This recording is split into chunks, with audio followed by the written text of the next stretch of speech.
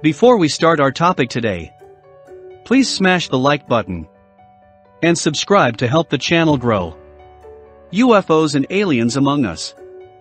In the 1940s and 50s, reports of flying saucers became an American cultural phenomena.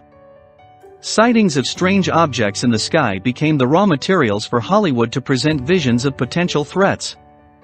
Posters for films, like Earth vs. the Flying Saucers from 1956, illustrate these fears.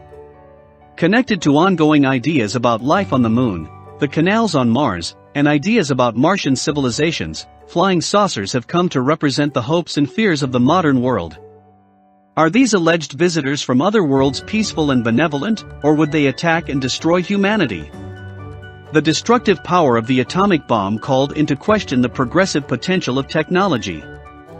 Fear of the possibilities for destruction in the Cold War era proved fertile ground for terrestrial anxieties to manifest visions of flying saucers and visitors from other worlds who might be hidden among us in plain sight. Aliens among us and fears of the other. If UFOs were visiting our world, where were these extraterrestrials? Could they be hidden among us? Comic books and television illustrates how the possibility of extraterrestrial visitors reflected anxieties of that era. The 1962 comic There Are Martians Among Us, from Amazing Fantasy number 15, illustrates the way fear of extraterrestrials could reflect Cold War anxieties. In the comic, a search party gathers around a landed alien craft, but it can find no sign of alien beings. Radio announcers warn those nearby to stay indoors.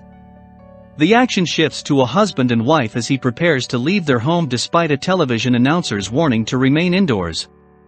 As he waves goodbye, he reminds his wife to stay inside. The wife, however, decides to slip out to the store, and is attacked and dragged off. The husband returns home and finding it empty runs towards the telephone in a panic. In a twist, the anxious husband reveals that he and his wife are the Martians. The fear that there might be alien enemies in our midst resonates with fears of Soviets and communists from the McCarthy era. Ultimately, in this story, the humans are the ones who accost and capture the alien woman. The shift in perspective puts the humans in the position of the monsters. UFOs as contemporary folklore. Aside from depictions of UFOs in media, UFOs are also part of American folk culture. Ideas of aliens and flying saucers are a part of the mythology of America. You can find documentation of these kinds of experiences in folk life collections. An interview with Howard Miller about hunting and hound dogs, collected as part of Tending the Commons, Folk Life and Landscape in Southern West Virginia collection, documents an individual's experience with a potential UFO sighting. In A Mysterious Light, a segment of an ethnographic interview, Miller describes a strange light he saw once while hunting with his dogs in 1966. All at once it was daylight, and I looked up to see what happened. There was a light about that big, going up, drifting up the hill. When I looked and seen it just faded out. I've been in the Marines and know what airplane lights look like, and it was too big for that. When asked if he knew what it was, he offered, "I don't know what it was," but went on to explain, "If there is any such thing as a UFO, that's what that was." This unexplained light on a walk in the woods is typical of many stories of these kinds of encounters. It's not only the media that tells stories and represents these kinds of ideas, documentation of the experiences and stories Americans tell each other is similarly important for understanding and interpreting what UFOs meant to 20th century America. Skepticism of UFOs and alien encounters. Scientists and astronomers express varying degrees of enthusiasm for the possibility of intelligent life in the universe. However, scientists generally dismiss the idea that there are aliens visiting Earth. In Pale Blue Dot, A Vision of the Human Future in Space, Carl Sagan reviews the possibilities of alien visitors to Earth, and suggests that there is good reason to be skeptical of them. Much of Sagan's work focuses on debunking folk stories and beliefs and tries to encourage more rigorous and skeptical thought. He similarly discussed criticism of beliefs in alien visitors in his earlier book, Demon-Haunted World, Science as a Candle in the Dark. This zealous criticism of belief in UFOs from Sagan, who was well known for his speculative ideas about the likelihood of alien civilizations, might seem to be a contradiction.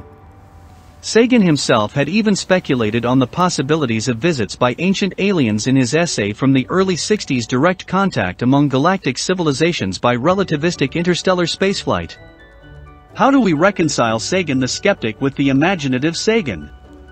Far from a contradiction, these two parts of Sagan's perspective offer a framework for understanding him and the interchange between science and myth about life on other worlds. Skepticism and speculative imagination come together as two halves of the whole. It's essential to entertain and explore new ideas, however strange, while at the same time testing and evaluating the validity of those ideas. UFOs are taboo among scientists. UFO means unidentified flying object. Nothing more, nothing less. You'd think scientists would enjoy the challenge of solving this puzzle. Instead, UFOs have been taboo for academic scientists to investigate, and so unexplained reports have not received the scrutiny they deserve. One reason is that most scientists think there is less to most reports than meets the eye, and the few who have dug deeply have mostly debunked the phenomenon. Over half of sightings can be attributed to meteors, fireballs, and the planet Venus. Another reason for the scientific hesitance is that UFOs have been co-opted by popular culture. They are part of a landscape of conspiracy theories that includes accounts of abduction by aliens and crop circles. Scientists worry about their professional reputations, and the association of UFOs with these supernatural stories causes most researchers to avoid the topic. But some scientists have looked. In 1968, Edward U. Condon at the University of Colorado published the first major academic study of UFO sightings. The Condon report put a damper on further research when it found that nothing has come from the study of UFOs in the past 21 years that has added to scientific knowledge. However, a review in 1998 by a panel led by Peter Sturrock, a professor of applied physics at Stanford University, concluded that some sightings are accompanied by physical evidence that deserves scientific study. Sturrock also surveyed professional astronomers and found that nearly half thought UFOs were worthy of scientific study, with higher interest among younger and more well-informed astronomers. If astronomers are intrigued by UFOs and believe some cases deserve study with academic rigor, what's holding them back?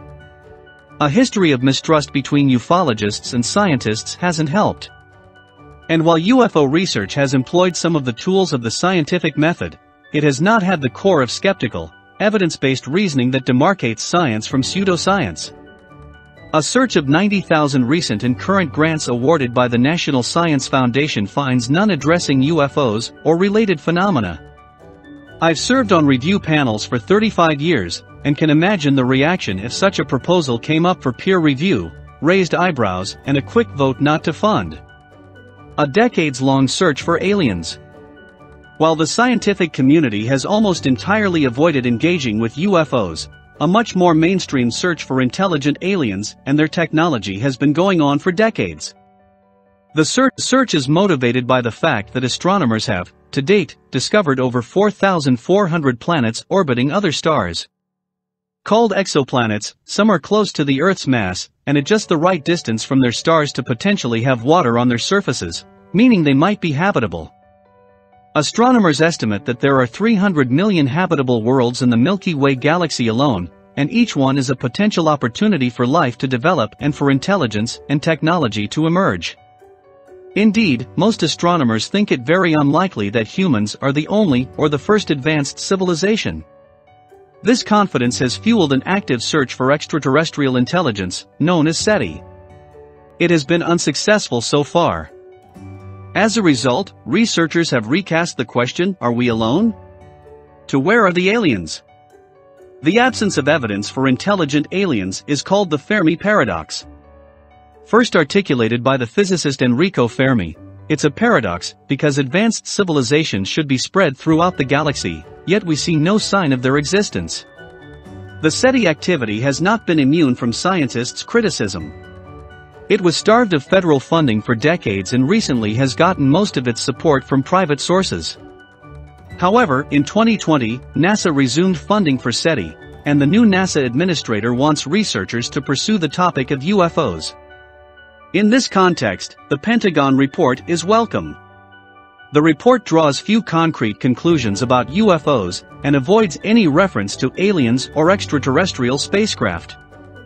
However, it notes the importance of destigmatizing UFOs so that more pilots report what they see. It also sets a goal of moving from anecdotal observations to standardized and scientific data collection. Time will tell if this is enough to draw scientists into the effort, but the transparency to publish the report at all reverses a long history of secrecy surrounding US government reports on UFOs. I don't see any convincing evidence of alien spacecraft, but as a curious scientist, I hope the subset of UFO sightings that are truly unexplained gets closer study. Scientists are unlikely to weigh in if their skepticism generates attacks from true believers or they get ostracized by their colleagues. Meanwhile, the truth is still out there. Thank you for watching. See you again for another interesting facts and amazing stories, and also please like and subscribe.